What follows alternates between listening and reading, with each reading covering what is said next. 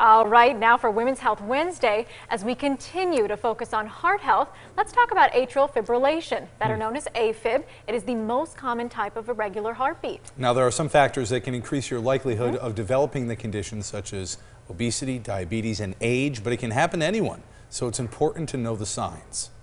63-year-old Sandy Wilson enjoys exploring new sights and heights. Snowshoeing, kayaking, just being out and, in nature. But in 2017, a strange feeling made her favorite pastime nearly impossible. I do remember waking up in the morning and having my heart feel like I just ran a race, have little spells where I would get really tired. These are all symptoms of AFib. Some feel lightheaded, drowsy, or have bouts of rapid heartbeat. Which are really kind of general symptoms that could be a manifestation of lots of different things. But cardiologist Dr. Bachman says there lies the problem. You might think nothing is wrong, as AFib symptoms can come and go.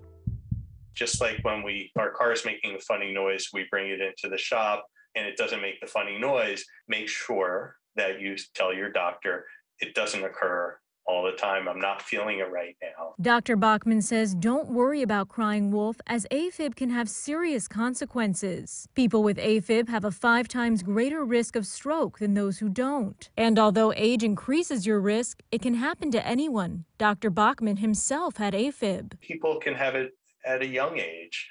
I've had it twice, the first time when I was around 30. Sandy says, listen to your heart even if you don't think you're susceptible. My advice, go and don't fool around with your health.